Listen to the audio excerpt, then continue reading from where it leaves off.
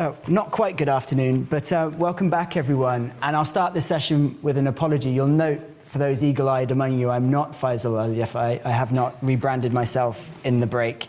Unfortunately, he got caught in traffic and is running a bit late, so I apologize, but I'm going to be stepping in. But I'm really delighted to chair this panel. I think, in truth, there's often quite a lot of discussion on the politics of what's happening in Libya. We often, particularly in the work that I do, look at the political economy side, but the social side of the conversation is often extremely underexplored. And I think this book offers some really rich insights into some really key dynamics within Libya, and we've got a really stellar panel. So I'm really delighted to be able to chair this today. I think really the panelists kind of need no introduction, but I'll do it anyway. On the far left, we have Badi, who is a non-resident senior fellow with the Atlantic Council, a senior analyst with the Global Initiative, and he specializes in governance, post-stabilization, hybrid security structures, and peace building. And I'm sure all of you will have seen Imad all over media. Mary, just to my left, is a non-resident scholar at the Middle East Institute. She is a well-renowned expert and researcher and consultant specializing in the Euro-Mediterranean region with a particular focus on Libya. And for all of you will know that Mary's conducted research for ICG, the United States Institute of Peace, and ECFR, among others.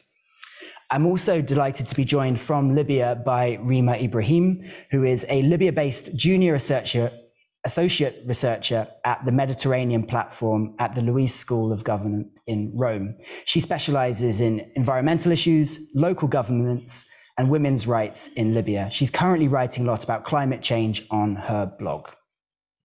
And so, without further ado, let's make a start. So, as in the last session, this is one of those meetings which is not under the rule, it's on the record. And what I'll try to do is curate a bit of a discussion, and I will spare you from my own opinions in this panel and just ask some questions. And so without further ado, Mary, let's start with you. In the first panel, Wolfram noted that actually felt such was the key importance of the happenings in Benghazi that 2 chapters in the book merited inclusion. And I guess the simple question is, why is the story of Benghazi so contested? Good morning, all. And to follow on what Tim said and what Wolfram said in the first session, I'm very grateful to both Virginie and Wolfram, the editors of this volume, for not just including 2 chapters on Benghazi, but also, those of you who haven't seen the book yet, the cover image is a Getty image by Giles Clark showing one of the devastated neighborhoods in Benghazi in 2009. So that really gives you a sense of the extent of the physical destruction in the city as a result of the 2004-2018 war. And going back to that idea of contested narratives, some of which we heard about in the first session, I would argue that what happened in Benghazi between 2014 and 2018 was one of the most contested and divisive episodes in post-Gaddafi Libya. Depending on how you viewed the war in Benghazi, what caused the war, how that war evolved, why it lasted so long, and how that war concluded, that tended to color how you saw events on the national stage in Libya. And I've been struck by how some accounts of how Libya tipped into civil conflict in 2014, they very often start with the elections of June 2014 and the fighting that followed those elections. I would say we need to start the month before, when Khalifa Haftar launched his Operation Dignity in Benghazi. It's also important to remember, because I was living in Tripoli at the time, the same week that Khalifa Haftar launched his operation in Benghazi, his allies attacked the then parliament, the General National Congress in Tripoli. And I think we need to go back a little even further to February that year, when Khalifa Haftar gave a televised address, basically in a speech where he was accused of attempting a coup. So this was kind of the longer trajectory that led to then the fighting in Benghazi from May on. But also I think it's really important to talk about what was happening in Benghazi in the run-up to the launch of Operation Dignity. Because in my chapter, first of all, the central argument of my chapter is that what happened in Benghazi between 2014 and 2018 resulted in the most significant transformation of the city in its modern history. It upended social and economic dynamics that had been in place for generations. We're talking about the displacement of hundreds of thousands of residents of Benghazi, the dispossession of property and land, and of course the killing of thousands of people throughout that period. So what I found interesting when I was doing the research for my chapter is I interviewed people who were from across the political spectrum, those who supported the Dignity operation at the beginning and continued to support it today, or at least say it was a good thing. I interviewed people who initially supported the Dignity operation and within a couple of years started having reservations about the conduct of that operation, started having misgivings, and started having suspicions that the professed objective of that operation, which was a war on counterterrorism, that is how the operation was sold to the people of Benghazi, that this was actually a pretext for something else. I interviewed, of course, those who remained ambivalent, and there were a considerable number of people in Benghazi who remained ambivalent about the conflict. And then, of course, those who opposed or were critical of Operation Dignity from the beginning, some of whom took up arms against Haftar and his allies. What I was really struck by is everybody I interviewed agreed that this had resulted in the most significant transformation of Benghazi in its modern history. Of course, but people disagreed over whether that was a positive or negative thing. So I would argue that to understand post-Gaddafi Libya and its trajectory, we must understand what happened in Benghazi between 2011 and 2014, and 2014 to 2018.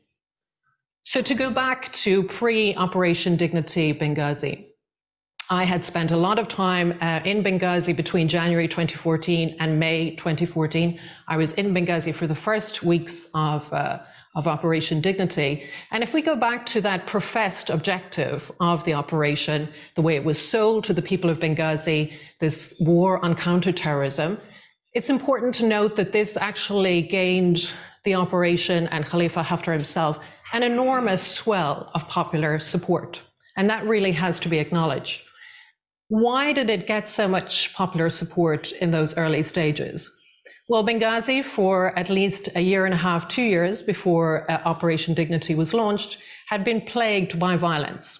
There were assassinations of hundreds of people, many of them members of the former security forces, but there were also journalists, activists, judges who were assassinated.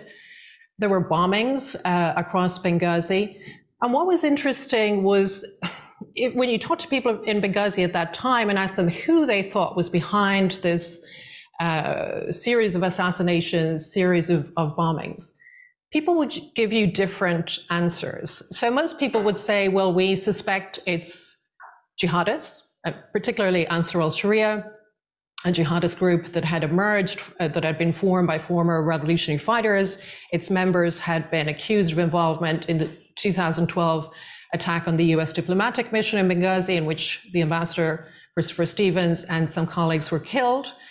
Others said it's former regime elements, it's criminals, this is a result of personal vendettas. So what really people differed on was who they attributed most blame to. But to understand the atmosphere in Benghazi at that time, the very febrile atmosphere, very emotional atmosphere in the months leading up to Operation Dignity, what settled into conventional wisdom was this idea that it was jihadists, or more widely Islamists, who were responsible for the assassinations and bombings. Now, the question of who was responsible still remains unanswered. It's really telling that if you talk to people whose relatives were assassinated during that period, they say they're still looking for justice. They feel there's been very little effort made to have a proper investigation, or let alone allow justice take its course. But this is the context in which Operation Dignity started in May 2014. What I was struck by in my interviews in the period running up to May 2014, I was asking everybody I met in Benghazi, how does one solve a problem called Ansar al-Sharia? This was a challenge in Benghazi that, unlike so-called Islamic State later on in Libya, which was predominantly foreign-led and foreign in its rank and file, Ansar al-Sharia was very much Benghazi born. These were sons of Benghazi, as many people would say to me. And therefore, the debate over how one should tackle the challenge posed by Ansar al-Sharia, and everybody I discussed this with in Benghazi at that time agreed this was a problem, it needed to be tackled. People disagreed over how it should be tackled. There were those who made the point that the kind of wider ranks of Ansar al-Sharia were not particularly ideologically hardline, that they had to be peeled away through dialogue, because this was a phenomenon with deep social roots in Benghazi. And then there were those who argued that this should be tackled through force alone.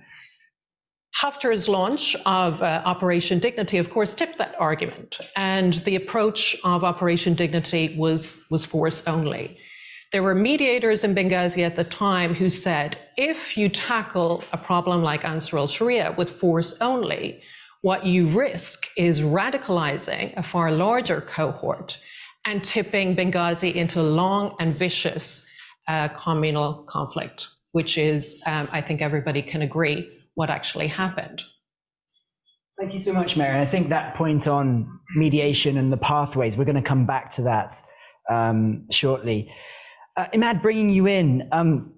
So discussion there of the sons of Benghazi reflected in an armed group. In your chapter, you've looked at the trajectories of the younger generations of youth from 2011, and you've looked at kind of pathways, militarized and non-militarized, as potential ways to reclaim agency for the youth through these patterns. Could you talk us through that? How do you see these patterns of mobilization of youth in Libya post-2011? Yeah, well, I'm happy to walk you through the chapter, and thank you everyone for joining us.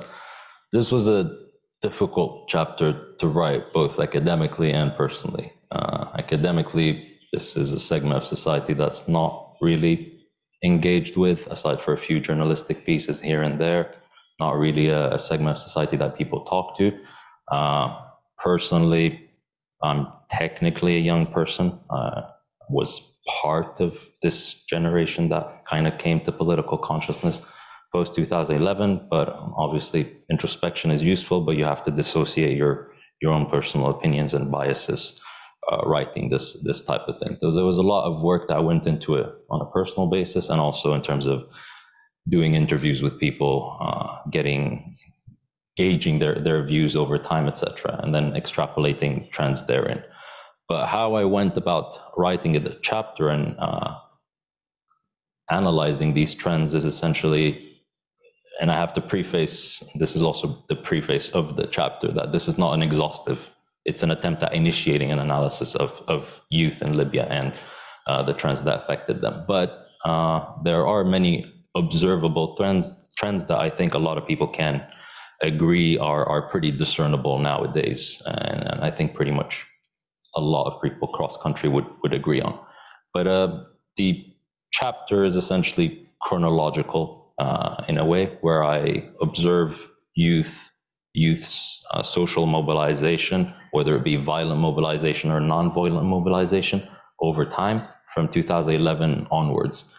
The irony of the revolution of 2011, perhaps for Libya, is that it was sparked by non-violent mobilization, but the heroic deed after the fact became actually violent mobilization, the narrative of a thawra, the narrative of the revolutionaries, etc., and the sort of military ethos that was pretty visceral within communities in the immediate post-2011 era, and I think everyone can kind of agree to that. What that masked, perhaps, is the extent to which that ethos was communal and not necessarily national, like the sons of Benghazi, the sons of Misrata, the sons of XYZ town.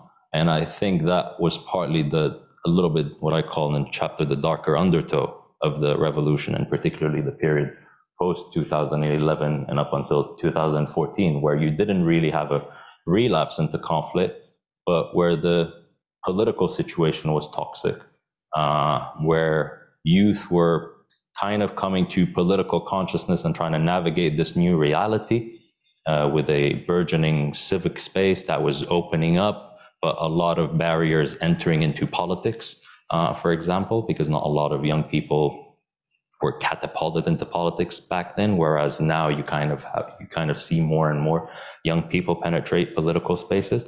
So that's the kind of 2011, 2014 phase that is covered in the chapter. 2014 is the first widely acknowledged, I think, civil war. And there you no longer had the narrative of a revolution that was, you were able to sort of rationalize what was happening in the country around. Because 2011, in a way, you were either, it was a bit of a black and white thing, despite despite as much as there was gray there was a lot of black and white in terms of how it was portrayed. Whereas 2014, the narratives were contested, how people felt was contested. The 2011 revolution was driven predominantly by young people in terms of nonviolent mobilization and violent mobilization, but 2014 built on the fractures across the political, economic, and military spheres, but also the fractures socially amongst young people. So it's the first time sort of that you had this very clear communal split, not just across the country, but even within communities. Benghazi is obviously an example of that. Tripoli, same case, and I think several cities across the country experience second-order effects of that, whether it be in terms of displacement or knock-on effects, the Faisal, etc., which is also covered in the book. And from there, the picture, unfortunately, in the chapter gets bleaker and bleaker for young people, because the underpinning narrative in my chapter is that young people's penetration of military spheres or of armed groups and their recruitment into armed groups, often willing, is an attempt in some way, shape, or form at reclaiming agency. Because yes, Libya has a massive public sector, and for a lot of people, there's this narrative of stability, etc. But if you're a young 18-year-old today, you've experienced half of your life in pretty much in some way, shape, or form in a conflict of sorts. So having to navigate that reality, not just in terms of education, in terms of possible displacement, community, even within families at times, that's already a very high social sort of tension that you have to contend with in your formative years. But then when you expect to go to university or be employed, you're increasingly seeing that you can't access a job in the public sector.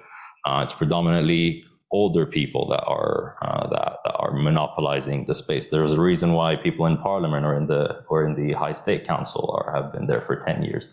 It's partly a generational split, right?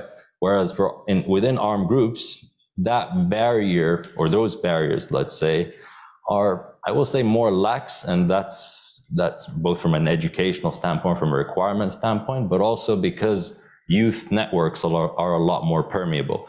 Tim made an observation earlier saying people are not within one network, and I think that applies significantly to young people. You can be a revolutionary or you can be a protester and still have links with within other networks, and I think that's what a lot of young people capitalized on over time, where you see people that were in armed groups and then that transitioned into sort of a political, in some way, shape, or form role, people that were in civil society that transitioned into a political role over time, etc. But the overall trend from 2011 onwards today is one where society is getting more and more militarized in some way, shape, or form, whether it be overt in terms of people actively joining armed groups, or covert, whereby military networks are actually influencing politics, they're influencing economics, etc. Another thing that was mentioned earlier is the institutions or the figures within institutions having to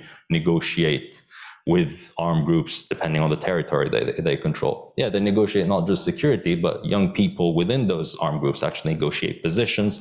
They negotiate being diplomats. You have diplomats across the world that I've met that were part of armed groups at some point in time. So there's this generational dynamic that I think is often completely unmentioned, but quite important from my perspective, whereby military networks are increasingly straddling different spheres of Libya's political and economic scene. And that will have long-term effects, because 10 years from now, most of the figures that we're talking about, the HOR, HSC, even within government, are probably no longer going to be relevant. We'll see on that one. These guys have annoying longevity. Age does not seem to be a factor in the way that we wish it was. But let me draw, and I think we'll come back to this the longer term impacts. I'm going to ask one more question, and then I'll upgrade our chairing to Faisal, who's now here. Rima, welcome to Chatham House. We've heard Imad talk there about youth and have a particular focus on the militarization at some points of that answer, which in some ways has a quite predominant focus on male youth. You wrote in your chapter that the uprising opened up a space for women's liberation in public, but then it soon changed. I wonder if you could start by telling us what that initial change was and how it started after the uprising. Tim, and hello everyone. I hope my voice is clear. Perfect. I think during the revolution, Libyan women have been part of the change since the beginning. They were protesters, and actually they were one of the main protesters who started the revolution in Benghazi, like the mothers. Abu Slim were protesting, and this was one of the flames of this revolution. So they were protesters, they were active in political sphere, they were part of the supporting the fighters and the rebels within the revolution in 2011. So their role was very important, and it was also celebrated. Although before 2011, this wasn't the situation, they were away from political participation in the public sphere. But after the taking down the Gaddafi regime, there have been voices who have been raised to say to these women who have been huge part during the revolution, to go back to their homes, to go back to their normal state of being at home and not being within this political change. And this is due to the social norms that is, in theory, the Libyan society think that there is a strict segregation between men and women in the public and private spaces. Women should be in private spaces, in homes and families, while men should be outside the public sphere. But this has been changing more actively because women were already in the political sector or even in other public sectors. So but after that, voices have been sharing more due to the security situation. There was more concerns about the participation of women inside the public spheres, seen within the first year after 2011. And this has been changing due to the insecurity. So day by day, women have been felt that they are restricted and also restricted in the public space after the revolution has ended. Although there was attempts for them to participate in different kind of fields that they haven't been participated in before, like work, and political institutions.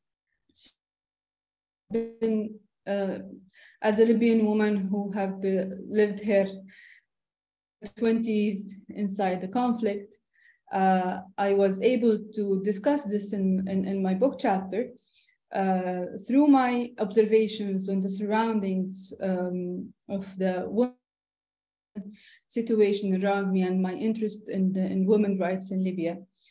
So I have been noticing at the time this importance of women participation in public sphere have been changing even to I guess 2014 when insecurity threat increased, but after that it have been changed.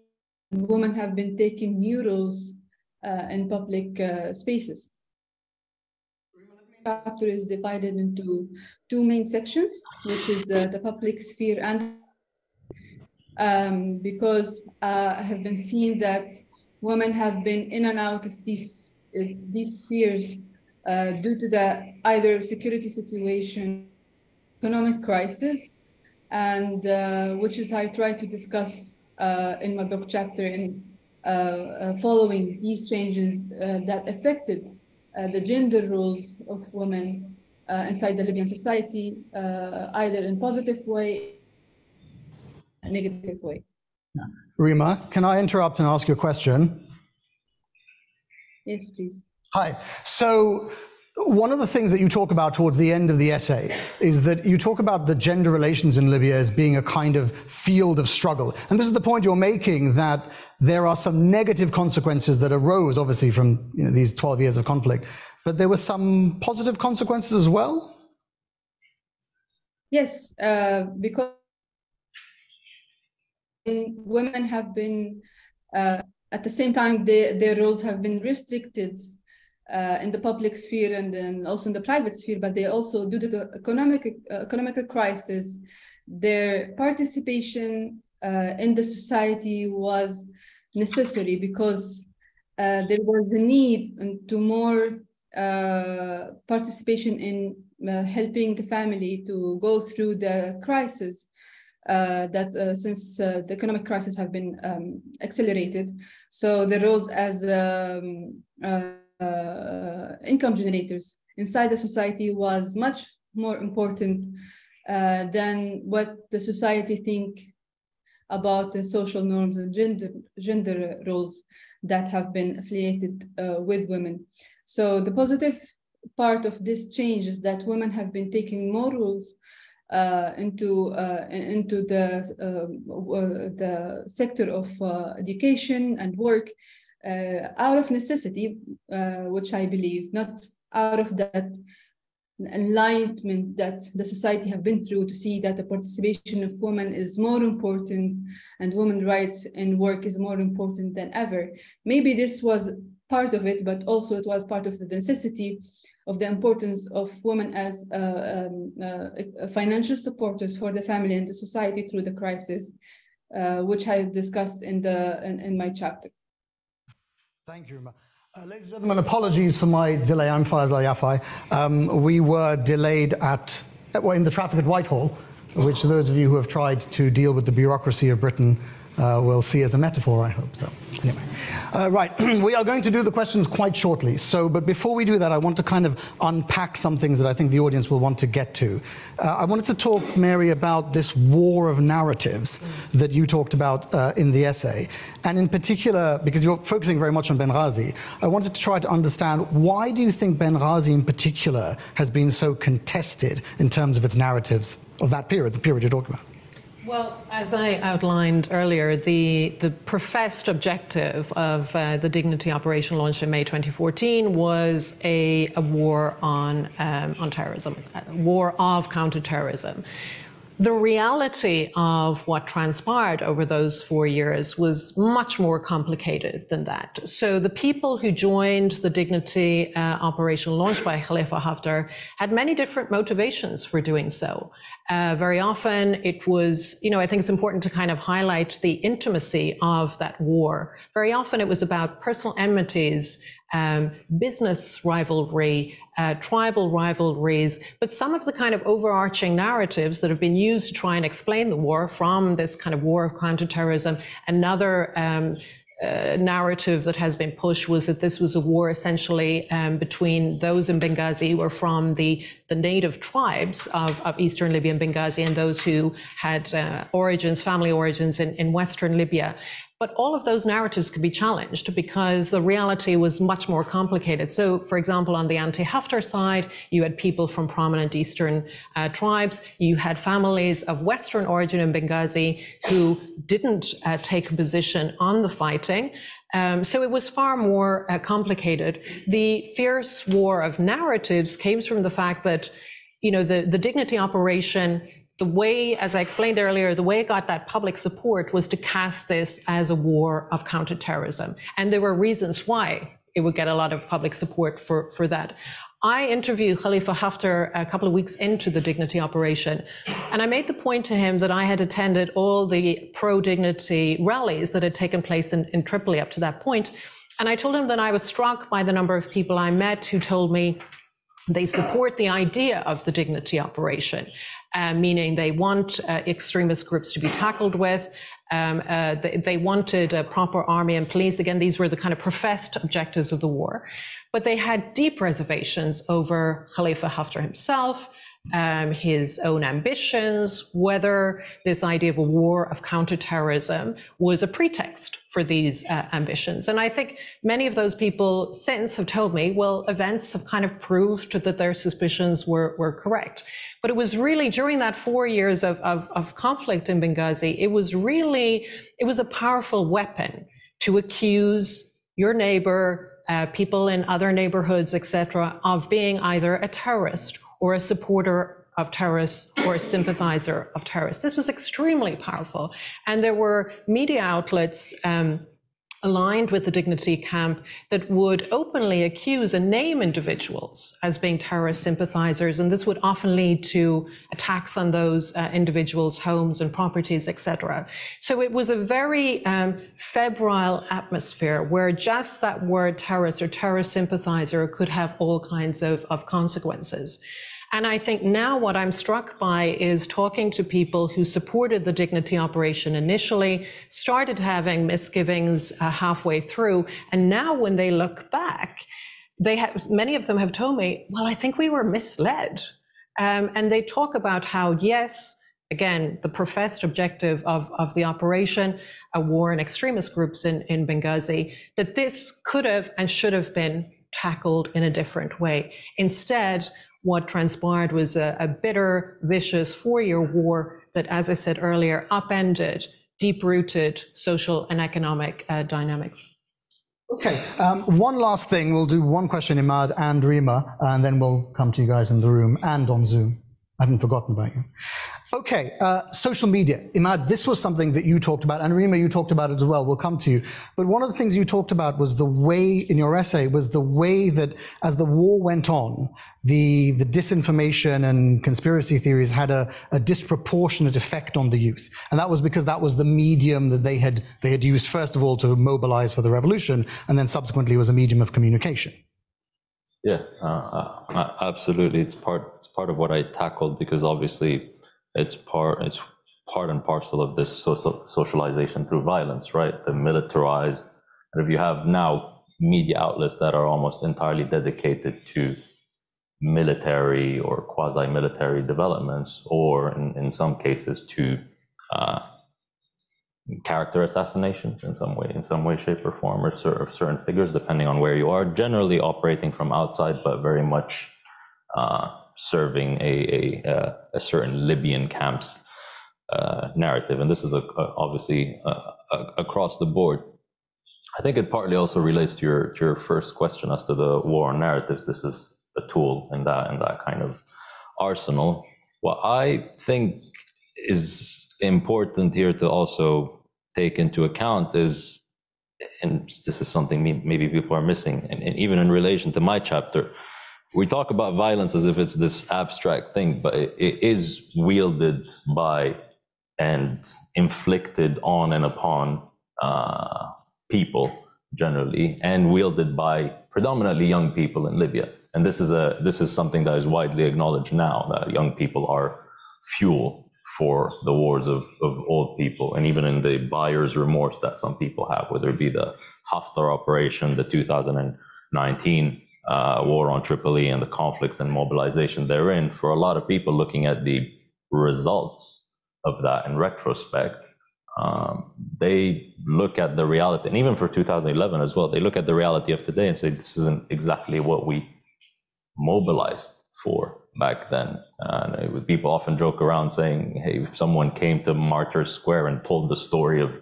Libya in 2023, telling those people that protested there, whether in Benghazi or in Tripoli, that this is what would happen, they probably would have just went home, which is an ironic. Same feeling that Mary identified in Benghazi, right? Yeah, the sort of buyer's remorse. But again, you have this machinery, this media that is there and constructing these narratives, and over time, I think a lot of them are collapsing right now. But when I go back to the point I mentioned earlier about the violence being wielded, for a lot of people, they need to rationalize the violence around them. And a simple narrative where you're fighting a terrorist or you're fighting XYZ person for this higher purpose is actually almost a tool for you to rationalize the use of violence against this individual as if this is legitimate. Obviously, retrospect is kind of comes back and bites you after the fact. But yeah, the media outlets won't really care about that. Okay, and Rima, about social media, when you talked in your essay about the role that social media had on gender relations, it was sort of mixed in a way, because it allowed women to participate in public life, but at the same time, it allowed a means by which people could attack them. So tell us about the effect of these digital spaces over that period of time. Yeah, so I remember through my experience as a social media user since 2011, at the beginning, I wasn't able to use my face as profile picture because I would obviously get threatened, and that wouldn't be acceptable for a woman to use her face in social media. But today, when I scroll down my Facebook reels, I find that it's full of women who are out there using their videos to promote their businesses and to promote their roles, like doctors and influencers, and women who they have their own products or doing advertisements. So there's a huge change that have been going on since 2011 until now. Although I can see the amount of hate speech against women inside social media and the amount of threats that can affect women from participating in the online media. And also within the media sector, I can see that there is enough representation of women inside media sector. But when it comes to individuals, especially young generations, I guess the economical crisis have been changing the women rules to be more acceptable to see them looking for jobs and making their own money to support their families. So the society gets used to see women working on their own to support their families. That hasn't been seen before at the beginning of the revolution. And although that there is the effect of the hardline religious groups that I talked about in my chapter, and also the armed groups that are still arresting some women, and women influencers are still getting threats about their participation in online media. But I still see that there is a huge participation of women online, and I can see them also on the streets, on the billboards with their faces on, which is different than before 2014, when politicians have been through the elections, they use their photos in the streets. They have been covered with colors to remove their faces. Now they are everywhere. So there is a huge change online media, but it doesn't mean that they feel safe or protected. There is still need to have like a legal reform to help women deal with the hate speech and deal with the electronic crimes that are facing today. But there is a positive change that's happening with the new generations of Libyan women who have been raised inside the conflict since 10 years from now. Okay, thank you. Now we'll move to the Q&A part. already my brother has his hand up. Let me do the introduction. Yeah, let me do the introduction first. So for the people in the room, if you can kindly raise your hand so I can see you, and if you could introduce yourself and state your name and affiliation. And for those people on Zoom, you can type the questions in the Q&A chat. Already, everybody is so enthusiastic. My brother, Faith. So, yeah, type your names in the Q&A function, I'll see them, and then again, it can help if you put your name and affiliation. One more thing, I say this at the start of every session, those of you who have seen me moderate before will know that I say this. If the question is going on a little bit too long, or if maybe there's a little bit too much biography in it, then I may kind of try to drag you to the end of the question, but that isn't about me being rude, it's just just to make sure that the people on the panel get a chance to speak and as a courtesy for the audience. Okay, and I think there's a microphone in the room, yeah, okay. All right, so let's have some hands, since you had your hand up, yeah, please, sir. Guilty as I was in the last question, last session. So David Wood from the Graduate Institute. I think we had a lot of powerful things, that there's a war on narratives, There's a field of struggle over gender, that the media can encourage young people to become fuel in old people's war. And this is very much, for me, a strong theme, that Libyans seem to struggle to describe the past, the revolution, in a way that is positive for them now, in a way that allows them to humanize with the other.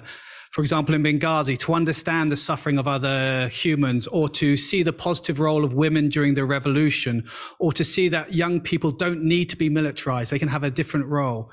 Are there any bright spots of commemoration where people are actually exploring the past in a positive way? And if not, how can we get there? How can we get Libyans to story build positively? Thank you. Mary, do you want to start, and then... So that's a really interesting question, because as well as the question of contested narratives in Benghazi, what we've seen since the end of the war there in 2018 has been a revisionism of what actually happened. And I think that this also raises wider questions regarding reconciliation in Libya. As those of us who work in Libya know, the question of reconciliation in Libya contains multiple layers. Reconciliation related to what happened in Libya before 2011, what happened during the 2011 uprising itself, what happened between 2011 and 2014, and 2019, which is when we had another stage of the civil conflict. But I think this question of revisionism, and specifically in Benghazi, it's still so contested in terms of people so bitterly disagree still on what caused the war that started in 2014, how and why it evolved, and why it lasted so long. At the beginning of Operation Dignity, people thought this would be over after a few months, as many of them told me at the time. So there's such bitter disagreement over this. And as I outline in my chapter, those contested narratives have now become modes of identity based on grievances emerging from the war, but also, again, disagreements over what happened and why.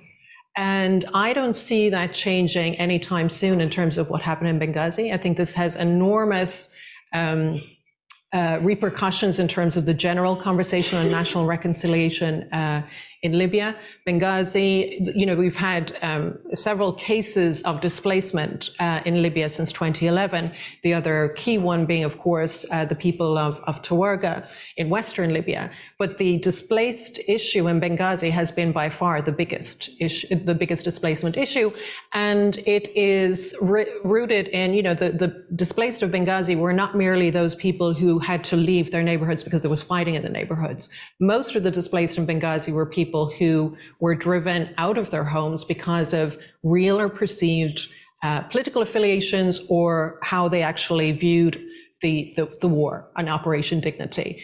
And so I think in terms of solving the challenge of the displaced in Benghazi, and I think this is one of the reasons why it really hasn't been a priority for internationals, is that it raises all kinds of difficult questions about what really happened in Benghazi over those 4 years. And speaking of revisionism in terms of the Benghazi war, I've been struck by the fact that if you look at how the war is commemorated in Benghazi by the dispensation in Benghazi, they place more emphasis on October 2014 rather than the starting date of Operation Dignity, which was May 2014. And in some cases, some people have tried to say that Operation Dignity actually began in October 2014, which was a time when Haftar started arming neighborhood units, et cetera, and there was a greater push. Between May and October of 2014, Operation Dignity was actually struggling in Benghazi and had experienced several losses. So that's just one example of the kind of revisionism that has been happening around the war in Benghazi and wider conversations that, of course, justifies particular interest at this present moment.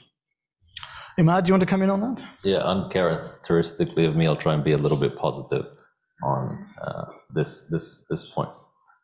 I relate this to the previous session, right? Yes, there are a lot of grievances. The reconciliation processes, the formal ones, are a complete joke, to be honest with you, especially the contemporary one, at least the artificial meetings, etc., are no platform for reconciliation. But to put matters into perspective, what we talked about in the session earlier was this process of elite consolidation.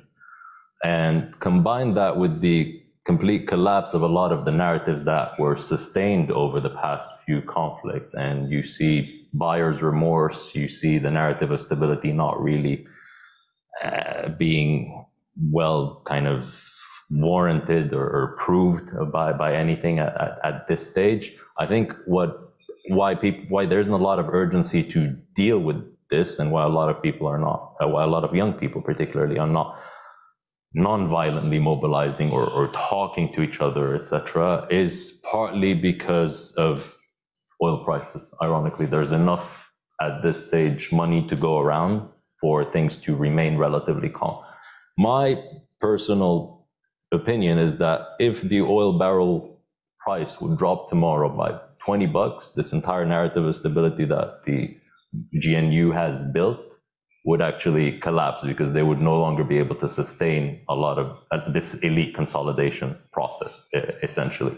And that will lead to a lot of popular frustration. Now, what form that will take, and whether that is by any means a reconciliation per se, I don't know. But in terms of young people, you already see a lot of informal, through informal means, them communicating to each other. And this applies to the Benghazi war. There were some nascent burgeoning efforts to talk about that on platforms like Clubhouse, etc. Then you have the issue of security forces monitoring you, etc., and the kind of more extreme voices taking over. But it applies across the board. So the flip side to the process of elite consolidation, essentially, that you have right now, is that it's actually unifying the young people that were pretty much whose kind of social links were dislocated because of the conflict. So that's I think one ironically inadvertent byproduct of this process, which I think is a positive if it's appropriately built on.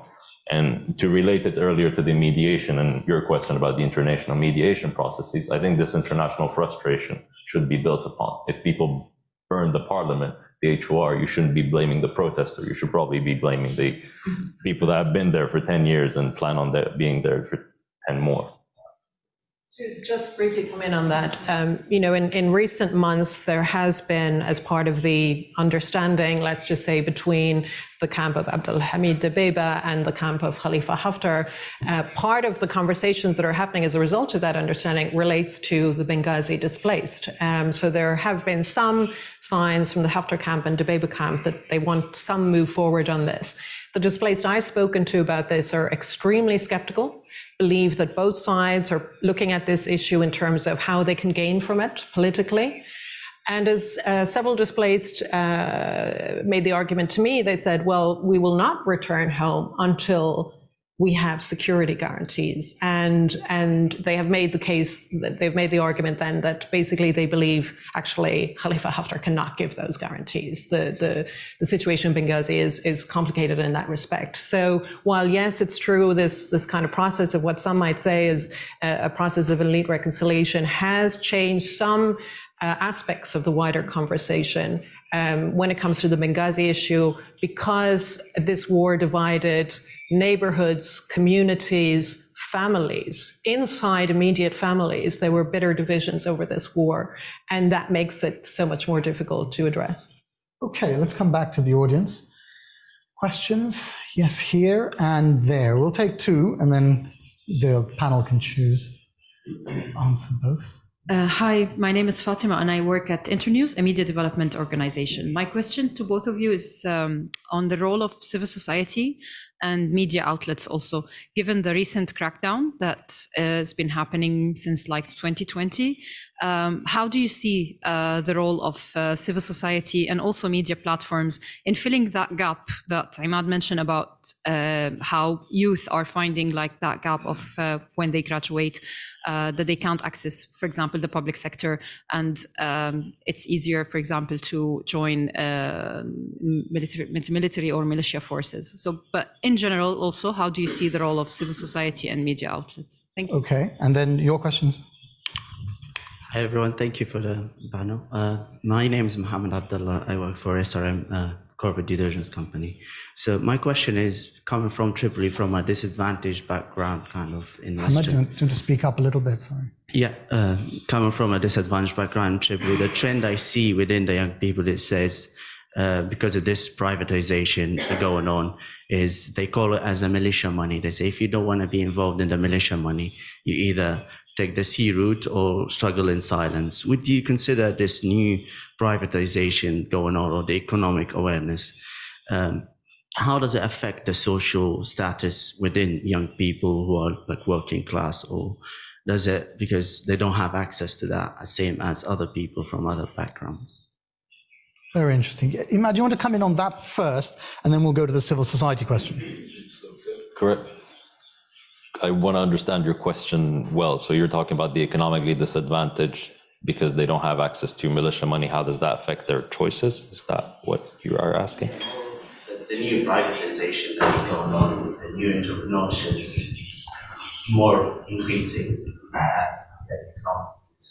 think the concept of an entrepreneur in Libya is a weird one, to be completely honest with you, because it's vastly different. You could consider a very prolific businessman that benefits from letters of credit through relationships with particular state institutions or state officials as an entrepreneur, and you could consider someone bootstrapping and try to crowdfund through his local neighborhood or local jamia an entrepreneur.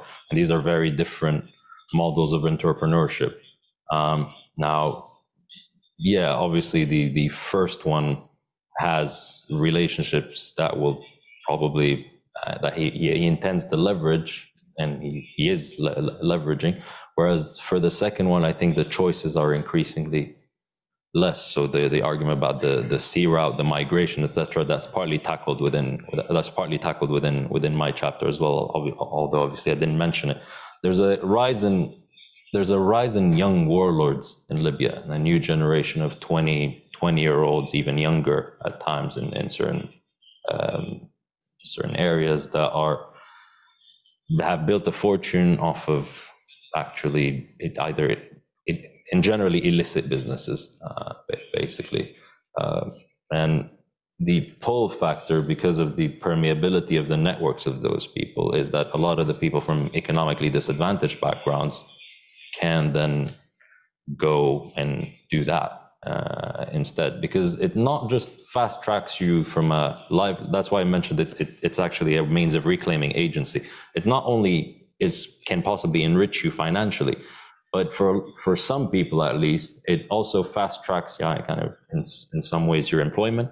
It can fast track your approach if you intend to have a political career, or even fast track you into a position within a financial or economic institution, or position within the foreign ministry. So the social divide that currently exists is still very much there. And I think a lot of the people that were in the middle class are a lot poorer, but equally, because of the penetration of the militarized sphere, it's actually allowing some form of mobility there at the cost of a lot of the social and cultural mores within society writ large. Mary, this is something that you explored slightly in the essay about the change in economic status among different groups and people moving into areas that previously they hadn't been in. I think that speaks to your question, Mohammed, about the change in the way that, the fragmentation of Libya has meant that there have been certain challenges, of course, on certain sectors, like, for example, what we might call the working class. But equally, there have been these opportunities, some of which you've discussed, but some of which were evident in Benghazi. Well, I think Benghazi is a specific case in that, yes, in my chapter, I have 3 case studies based on 3 areas of Benghazi and how those 3 areas were affected by the war. So Laythi, traditionally a working class, low income, predominantly low income neighborhood in Benghazi, Al-Fuhat, a more affluent neighborhood in Benghazi, and then the 3 adjoining neighborhoods of Gar Yunus, Gwarsha, and Ganfuda on the western outskirts of Benghazi. And all of those neighborhoods experienced the war in different ways. But what I found fascinating was just how many people in those neighborhoods I interviewed, and then in Benghazi more widely, again, talking about the demographic changes in Benghazi, because this simply wasn't just a case of displacement from people being driven out of Benghazi. But what happened, particularly after the war ended, was people moved into Benghazi from other parts of eastern Libya. And these were people who were perceived to be, of course, allied with the victors of the war. And what's fascinating is all the stories about inside neighborhoods. And again, it goes back to that point of the intimacy of what happened in Benghazi, where you have people now saying, we don't know our neighbors. We used to have a good community spirit in our neighborhood. And also a socioeconomic aspect of this, where some of the new arrivals are very often deemed as, people who are, less well educated from marginal parts of eastern Libya, et cetera. So there are all kinds of, there's kind of a social snobbery to some of what I was hearing from some of my interviewees. And that's really interesting. But I would like to address the question on civil society, which I think is a really important question. Those of you who know Libya know that right across Libya, civil society is under more pressure than ever before, at least since 2011. And some of the characteristics of this pressure and this kind of shrinking of the civil society space are similar, whether it's in eastern Libya or western Libya. In recent years, we've seen brief kind of outbursts of youth-driven protest movements across the country, challenging the status quo in Tripoli, challenging the status quo and in eastern Libya. So those status quo actors know that there is a kind of a frustration, a resentment bubbling, and they fear it. And as a result, we're seeing this kind of repression or shrinking of the civil society space. In Benghazi, it's particularly pronounced. I've been, struck by the number of people who, again, were civil society activists and actors, et cetera, who initially supported Operation Dignity in 2014 because, their friends had been assassinated, relatives, et cetera. And many of them are now out of Benghazi and feel it's impossible for them to live in Benghazi. Also in Benghazi, and this dynamic is also present in Tripoli and other parts of Libya, you have the kind of taking over of the religious space by the so-called Mudkhali Salafists. And what happened in Benghazi is that Haftar recruited these Mudkhali Salafists into his fighting forces and empowered them to a degree that they essentially took over the religious space in the city. And this then led to them trying to project or impose ultra-conservative social norms on the city. And some of that was about basically trying to dampen down civil society activity. So there's quite a mix of kind of dynamics and factors that have fed into this ever shrinking civil society space in Benghazi, but also in Western Libya. Rima, I think you missed the question, but can I bring you in on it? It was about what is the role of media outlets and civil society in today's Libya. I think that was how it was, yeah. Sorry, I lost connection. What's the role of the Libyan media? The media outlets and broader civil society. Well, today I also shared Mari's view on that it's, the civil society is shrinking during the last 2 years, and I think there is also a pressure on the organizations that work on gender-based violence against women. There have been some protesters last year, as I remember, who refuse to take these kind of to refuse the decisions made towards more legal frameworks to protect women from gender-based violence.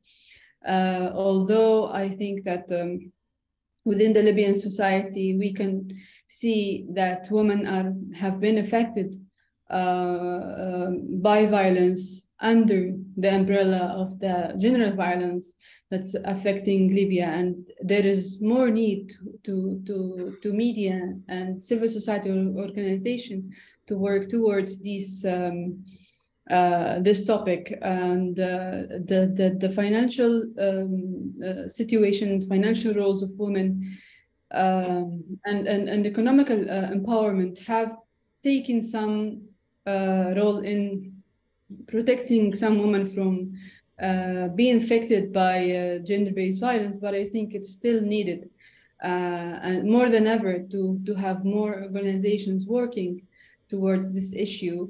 And as long as it's shrinking and the civil society environment is not very safe and stable, this will increase the society's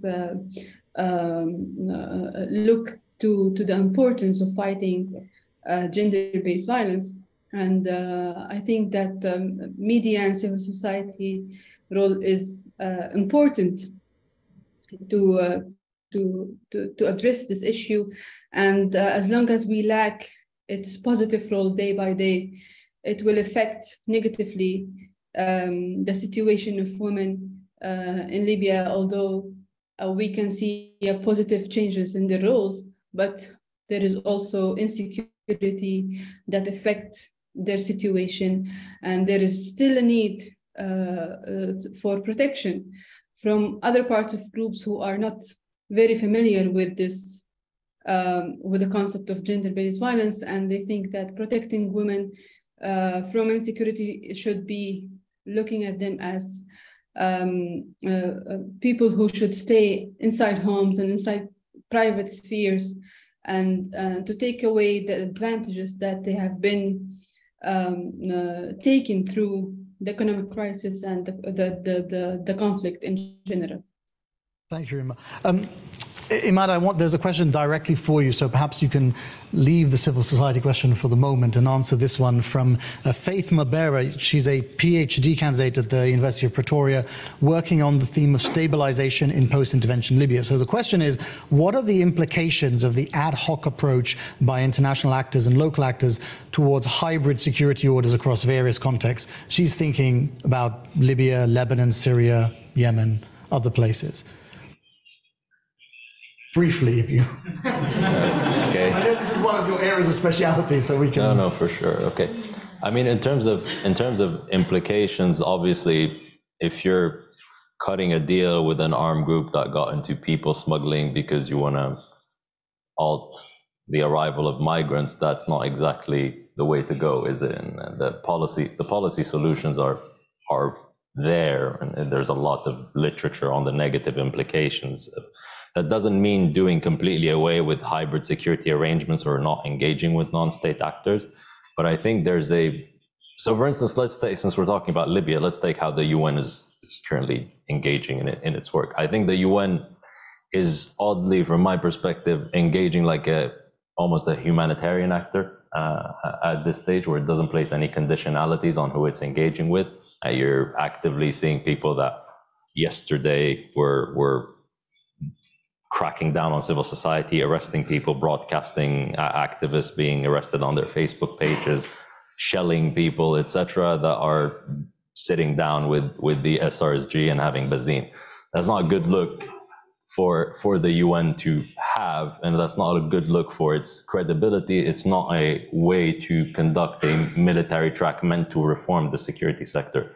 There's supposed to be conditionalities on the engagement of armed actors, conditionalities placed on their behavior, on their on how they conduct their military operations, and even from my perspective, the whole discussion around economic reforms related to the defense and security sector in Libya, because a lot of the armed groups have managed to find workarounds to get almost substantial amount of funding without any oversight.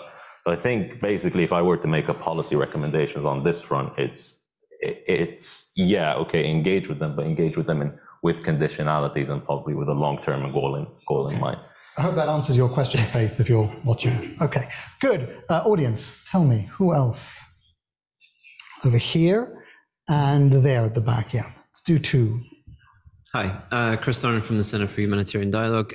My question's for Mary, but Emad might have some thoughts on this too.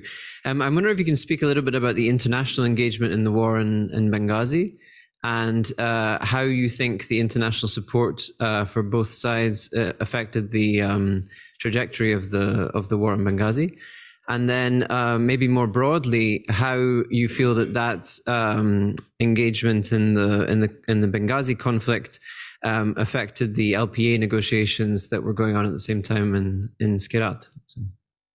Thank you. And there's the gentleman over there. Oh. Thank you. Juma El-Gamati from Libya. In fact, my question, more or less, Chris beat me to it, but I'll just add a little bit more. The theme is violence and transformation, social, economic, political. However, one factor that has not been alluded to yet in the first panel and now, and that is the role of external players, mainly regional countries and international players in Libya over the last 12 years through this turbulent transition. As we know, there are at least 9 countries heavily involved in Libya because we have that mechanism of 3+2+2+2 who meet regularly, supposedly to decide the trajectory of the political process in Libya. My question is, have these players, these international or regional interference in Libya, have they been conducive or detrimental to stabilizing Libya? Have they actually fueled the violence, or at least some of them, between 2014 to 2020, the first war and the second war, or have they tried to maintain peace? Is the strategy still conflict containment, or is it conflict resolution? And I'll end up with one example of violent intervention. In April 2016, a French helicopter fell down in the west of Benghazi, killing 2 French soldiers. President Hollande came out and admitted publicly this. And in 2019, in my own city, Garian, there were found sophisticated Javelin missiles, which when the Americans traced the serial numbers, they said they have been supplied to French army a few years before. So have the external interference in Libya been conducive to violence, to stability, and to reaching accord and ending this turbulent violence, or has it been detrimental? Thank you for the question. Thank you very much. Mary, they're actually very similar questions about external actors. Do you want to start with the question about the international engagement in Benghazi and then broaden it out to actors? So the 4 years of fighting in Benghazi, on both sides, you had support from external actors. And there have been several UN panel of experts on Libya reports that have documented this on the Khalifa Haftar and Operation Dignity side. His chief benefactors at that point were the United Arab Emirates, Egypt. Jamal Gamati just mentioned that there were French special forces on the ground working with Haftar's forces at one point as well. And then on the anti-Dignity side, you had links with Qatar, with Turkey. So there is a school of thought in terms of the 4-year war in Benghazi. And going back to what I said earlier, there were people at the beginning of the Dignity operation that thought it would be over in a matter of months, which I think was naive. However, there is a school of thought that holds that if there hadn't been the level of external involvement in the war in Benghazi, that actually the war in Benghazi would not have lasted so long. And I mentioned earlier the kind of revisionism in terms of how the beginning of the Dignity Operation is commemorated in Benghazi, and how many people now commemorate it as beginning in October, a time when, you know, it was clear that the Dignity Operation had suddenly got an injection, if you like, of weaponry, etc., and ammunition, allowing them to arm these neighborhood units, rather, whereas before they had been struggling with their operation. So there's no doubt that the international involvement within Benghazi in terms of the war, but also I would point out that, again, going back to that question of the displaced, you know, before Haftar launched his offensive to capture Tripoli from the internationally recognized government in 2009, there was very much this kind of international push to forge a deal, and to forge a deal with Haftar. And there was very much a sense in various international quarters. People would tell you at that time, oh, you know, Haftar's going to win, Haftar's going to win. And people would have argued that at the beginning of his offensive as well, and right up to the point when there was Turkish intervention at the request of the government in Tripoli, which of course countered Haftar's offensive. And the displaced issue and the question of what had happened in Benghazi and what was continuing to happen in Benghazi was really not on the priority list at that time. And many of the displaced I spoke to in the period leading up to 2009 regularly complained about the fact that it was clear this didn't matter. As far as many internationals were concerned, the Benghazi story was done and dusted. There was no point revisiting. There's certainly no point opening up the file on the displaced. And they really felt they were not a priority. It would not be a priority as long as there was such an international focus on forging a deal with Haftar. Imad, do you want to speak to the external actors? I mean, perhaps answering some of what the gentleman asked. No, I mean, obviously, in terms of external actor, they play a detrimental role. If you're in I'm pretty sure Chris, having attended a few meetings, can attest to the fact that even some Libyan that are sent to represent supposedly their party's interests or whatever go out and break during the break and be phone calls with Emirati, Egyptian, XYZ officials. They don't exactly represent national interests, which I think is a problem. And this, I think, is also the Khalifa Haftar blueprint of being a conduit for foreign intervention has, I think, been there are figures that are looking at that and looking at attempting to replicate that in some way, shape, or form in Western Libya, basically, perhaps on a smaller scale, because Haftar has his own sort of history, you want to call it charisma, if you like, but he has a certain aura to him. And I think the other facet of this, not just the foreign intervention side, but also the generational aspect of this, the tawrit, like legacy planning, etc. I think you clearly see those trends also being replicated now with some officials in Western Libya, which is why kind of my chapter also teases out this aspect, this generational aspect and the long-term implications of that. And this, I think, is partly the kind of story right now in Eastern Libya, and why a lot of people are experiencing buyer's remorse, is partly because of the consolidation of the Haftar family of power, and particularly of figures that they didn't really want in the broader picture, because that makes the narrative of the not just the counterterrorism aspect collapse, but also the narrative of this being a disciplined army collapse if Saddam is at its head. And you can't really sustain both narratives if you have a modicum of logic. And the same thing in Western Libya, where you see a momentum towards familial rule with the Dbeiba family operating the way it does, essentially. Now, obviously, they have different methods of going about it. Perhaps Dbeiba is a bit less militaristic, but you clearly see that there are a little bit of parallels there, which I think is a worrying trend.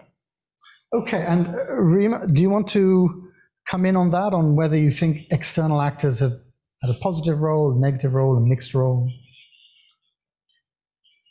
I'm sorry, I don't think that I can cover this point of view in my discussion chapter. It's a bit away from my field of view. Okay, well, we're coming towards the last 10 minutes or so, so perhaps a few more questions, but perhaps the panel can try to answer them more succinctly so that we get a few through. Can we do that? Yeah. The man over there in the blue shirt, and who else? It's Mahad Jabali and Charles and Hamlins. Perhaps we try and get a positive answer at the end of this. At the time, if you remember 2013, the language was very much, it was post Sisi taken over in Egypt, and it was very much, the language was kill them all, you know. But there was a zero-sum game. It was very much, they're terrorists, we need to get rid of them. And I just wonder whether that narrative has now changed from either side, and whether people are realizing you can't, you know, that's not possible anymore. Thank you. And the gentleman with the hat at the front. Baseball cap. Hi, thank you for your discussion. My question for both of you is, throughout your observation, the war in Benghazi and the Haftar, or the transition of power from the non-state actors to groups such as Ansar Sharia, Dror, to Khalifa Haftar as, you know, dominant actor in Benghazi.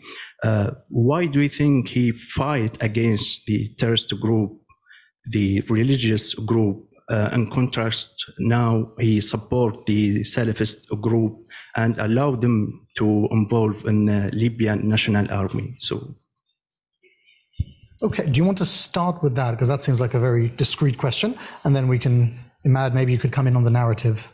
Well, it's a very interesting question because it reminds me of conversations I've had with people from Benghazi who, again, supported initially the dignity operation because they understood it in terms of how it was presented to them, the professed objective, this idea of a war on terrorism, a war on extremist groups.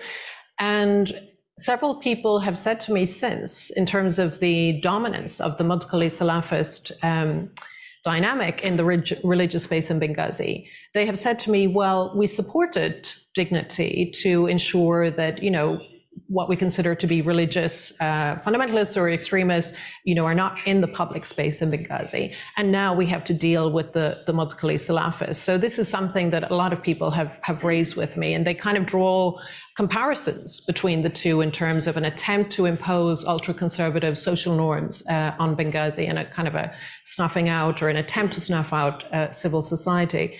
And I think that this also, to go to the other question, you know, this question of how to solve the kind of extremism that was present in Benghazi up to May 2014, an extremism that, as I mentioned earlier, had deep social roots in the city. People would say to me that, well, everyone knows somebody in Ansar. There were Ansar al-Sharia members from every socioeconomic part of Benghazi society. There were people in Ansar al-Sharia who were former military officers, who were teachers at international schools in Benghazi. So it was a very complicated social phenomenon.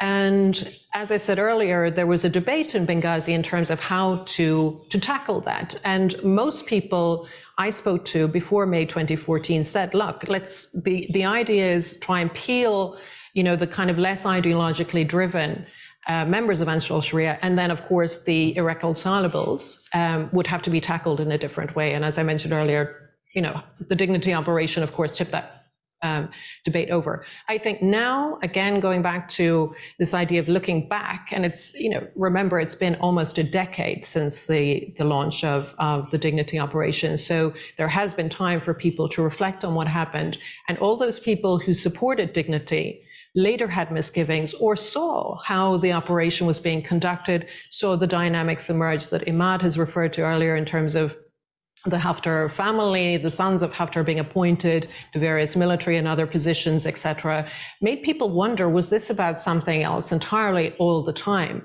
Which then leads some to say, well, in terms of, again, tackling this kind of extremism, should it emerge in the future, it will have to be tackled in a different way, in a more sophisticated way, which was what some people were arguing anyway in the run-up to the dignity operation. I don't know if that's answered your question, but I think there's, in some quarters in Benghazi, there's a recognition that actually, to give an example, a couple of people I've spoken to have argued that Benghazi now, and these are people again who supported the dignity operation, they have argued that Benghazi now is in a worse situation, as they see it, than in early 2014, before the launch of the dignity operation. And that's quite an extraordinary argument to make if you supported the dignity operation. But the point they make is, yes, there were extremists present in Benghazi at the time. Some people believe they were behind the assassinations and the bombings that were happening, but there were, several hundred of them. Whereas the changes we've seen happen in Benghazi are so deep in terms of the social changes, the demographic changes, etc., that this is something people will be facing the consequences of for many years to come. Okay, Imad, I'm going to give you the last word to answer the question about whether there is a positive let's not kill them all narrative shifting. But before we come to that, there's a question in the chat for Rima. So Rima, I'm going to give you the chance to answer this and then I'll come back to you, Imad, okay? The question is from Reem Ben Giaber, and the question is, would the panel think it's fair to say that women's engagement in the public sphere and social media is more acceptable as long as they stay in business and, quote, entrepreneurship? Women in the public political sphere is still problematic, isn't it? Rima, does that strike you as being accurate? I think if I want to look to my book chapter as like two main pictures that can do a comparison between two situations for women in Libya, is one picture that shows a woman, Libyan woman, standing in lines to get their salaries that have been late for months in public spaces, and it's very acceptable. This humiliating situation is not being like criticized by any groups or states in Libya. While the other picture is that Libyan women on the beach doing yoga, or initiative of women going through with their bikes inside public spaces, and it gets very, some groups very concerned about women public participation. And these kind of actions, women having fun or doing sports in public, is stopped right away. So today we can see these kind of activities inside public spaces for women having fun. But if we see them moving in lines or to get financial support to their families, it is acceptable. So it's not about social media and political participation. It's about public participation when it's necessary, when it's have economical value to the society and the family. But if it doesn't bring economical value, or it doesn't support moving forward with the crisis, it's problematic. And women get threatened and sometimes stopped from doing the exercises that they think is important to them. So it's about what kind of activities doing in public or private spaces, rather than what kind of spaces that they are in. Okay. Imad, answer the question from the gentleman. I'll try and answer both your Ala and the gentleman's question very quickly. So Ala, there's a quote that says we pass through the present with our eyes blindfolded, and I think that very much applies to Benghazi. It's kind of in retrospect now easy to experience buyer's remorse, etc. And this applies across the board in Libya. But I think the issue that we're currently having as Libyans and as a society at large is how to now contend with those legacies, because there is no forum for that to happen at this stage. So even if it's implicitly acknowledged that maybe we made mistakes, etc., there's very little fora at this stage where those can be that can be acknowledged. We sort of need a truth and reconciliation format in Libya to be able to move past our contested history, even if we don't agree about everything, but at least we agree that we collectively made mistakes at some point in time. And this applies even to Benghazi too, because a lot of people would tell you, yeah, the Benghazi story didn't begin in October or May 2014. It began in 2012, where we were abandoned, etc., by the GNC. For a lot of people, that they would tell you that over 2 years. And I think those are the two narratives that need need to be brought together and need to be acknowledged as grievances of both